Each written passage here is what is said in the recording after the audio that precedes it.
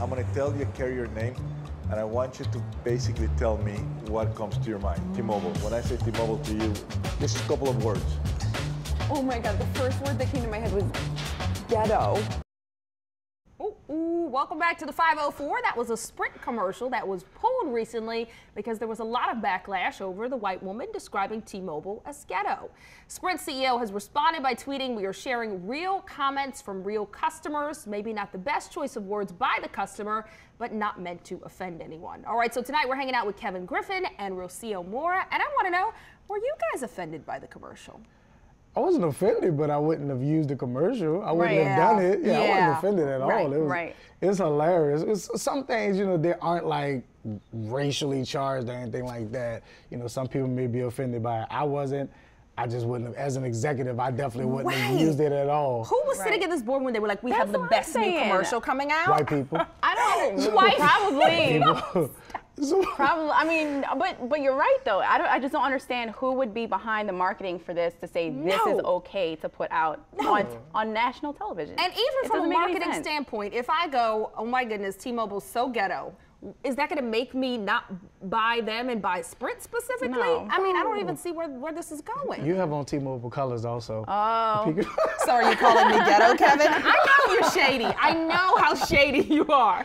All right, so after a couple of hours, Sprint CEO responded, was basically like, hey, we didn't mean to offend anyone. The backlash went on so bad that he eventually took it down. Do you guys think it should have been taken down? I think it shouldn't have been put up in the first place. That's probably the best point. It shouldn't have left. It was an awkward one. All right, guys, so an Australian man spotted the girl of his dreams in the supermarket. Well, now he's trying to find her. Sounds kind of romantic at first. A friend of the guy, posted the woman's pic on the store's Facebook page. This is the picture, asking if the store could help find her. It spiraled into an online campaign to help reunite the pair.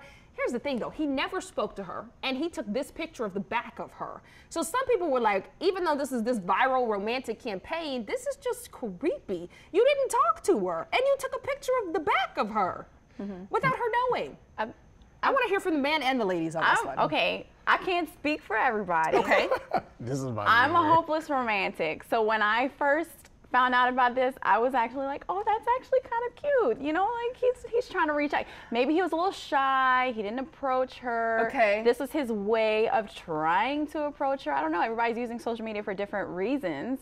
But then when I saw how fast it escalated and how, you know, it was just, he wouldn't stop, you know, just kind of trying to reach out to her, then it's, okay, then it gets kind of weird. Okay, so if a man saw you in the Rouses after this, and you put them curls up, would you be okay or not?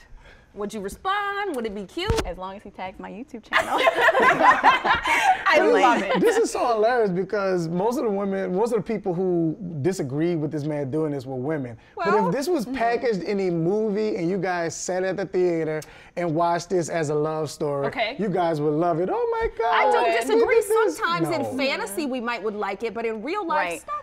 I don't think it was a situation of stalking. I think it was a situation of him trying to find out who the girl was. He thought she was cute. If he had spoken to her, I think it would be different. But how's this the girl? I mean, she looks like the girl of your dreams. Great, but I mean, we could find a couple of other women who look like her. What if he was like nervous? What if he was at work and it was a situation of him fraternizing or rushed? He didn't have the time. You know what, you two, then you go help reunite them. And when this girl ends up on the forensic channel, okay? I warned you people.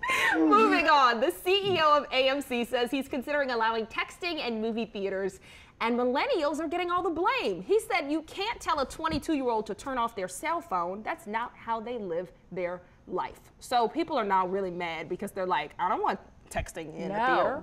No, I'm like a huge moviegoer fan, and it irks my nerves when I see somebody. You can be 5 rows ahead or 50 rows ahead. When I see that light, it's distracting, it's annoying, and I get it. Everybody wants to be on their phone, but you have to respect everyone else's time and their money. I mean, you're going out there to go watch a movie. You're spending your money. You don't want to be interrupted or distracted by other people.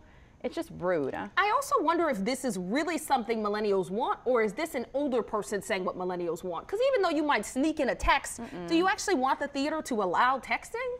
Well, I don't think it's a millennial situation. I think it's more of the young. It's funny. It's younger people. Yeah, than it's millennials. probably even younger than than millennials. that. Yeah. I text sometimes during the movies, but I make sure my screen is low, the resolution is low, and things like that. And like in your shirt. Yeah, like but you wouldn't want them to actually allow it, would you? Well, no. I probably wouldn't. Okay. Just to keep the etiquette going of going to movies and things Right, like that. because then it's going to get out of control where there's lights everywhere. Right. So people are, and then also you run the risk of like everyone like boldly coming out and filming the movie and things like that. So it's like, nah. Right. And I'm a AMC subscriber, or not subscriber, like a Stubbs card member or whatever. Okay. So I did get the email from AMC saying that they were gonna that they weren't going to allow the texting, but I guess when they were first talking about it, they said that maybe they'd reserve some seats in the very top of the stadium, or the top of the auditorium, excuse me, for people who are interested in texting during the movie. But that's still wrong, because what if I want to sit in the top? You might want to sit in the top. You're going to take my spot. spot. Who knew? She was brought on to be the curl expert. She's our AMC expert tonight, too. Well, you know. All right, Rocio. All right, guys, up next, it's time to solve a Reddit dilemma. Could you be in a relationship with someone